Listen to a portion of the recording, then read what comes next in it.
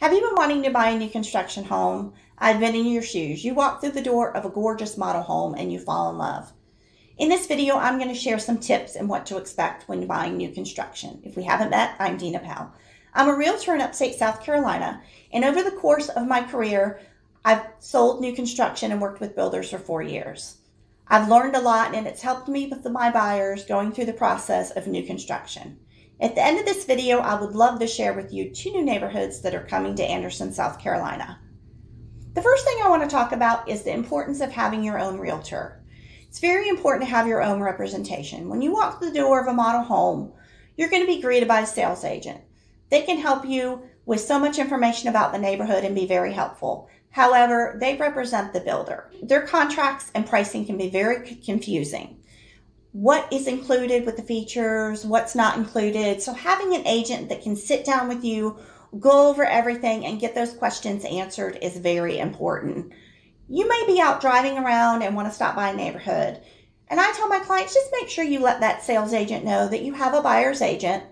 And that way they can put you into their system and mark it down that they have an agent. It's helpful to know from the very beginning. The second thing I want to talk about is going into a neighborhood with spec homes. I get a lot of questions. Can I pick my own plan? Can I pick all my selections?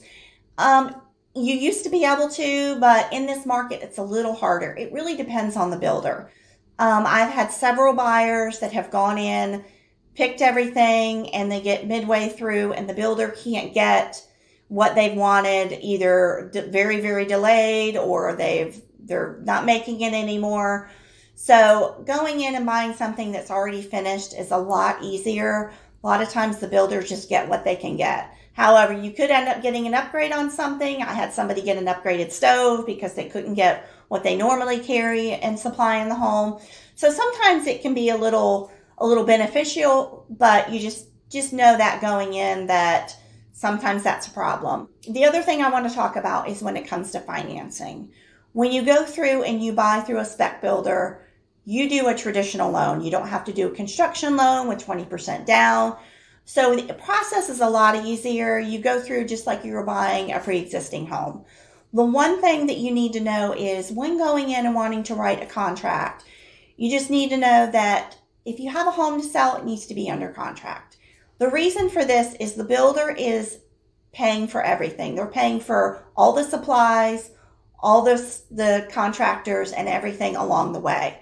So when it comes time to finish the home and close, they need to get paid. And if you don't have your home on the market yet or it hasn't sold, they have to wait and they're not able to do that. So that's why I just explained to buyers, it's beneficial going this route because you don't have to put as much down, but you need to be able to close once the home is finished.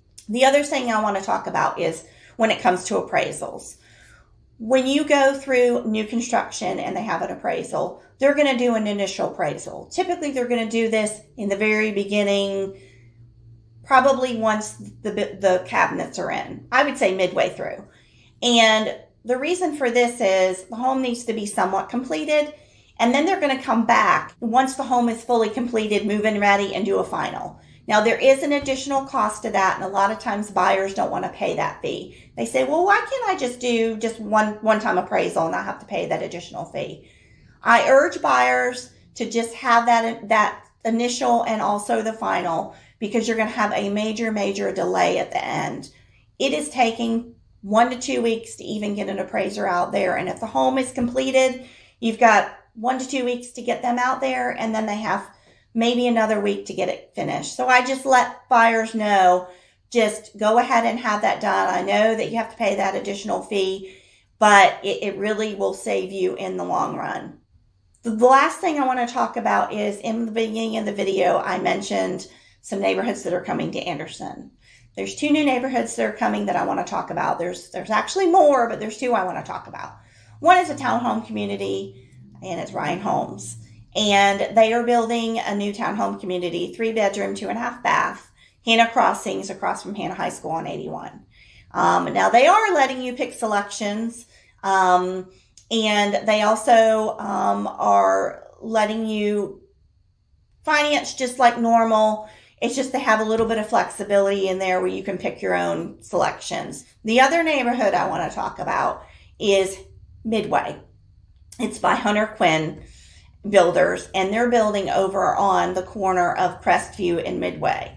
There's actually a lot of lots there that they're building on. They're going to have several different plans, and they're just starting the process. What I've read and what I've heard is from the planning meeting that Anderson County had, is the developer told them they're going to be widening the roads and they're going to account for 2 roundabouts, so that way the flow of traffic isn't going to be congested, and it's going to help with that. So if you would like more information about these neighborhoods, please let me know. I appreciate you watching my video, and also if you'd like more information on new construction, I have a step-by-step guide on building and new construction that goes in a lot more detail. Thank you for watching. I hope you have a great day.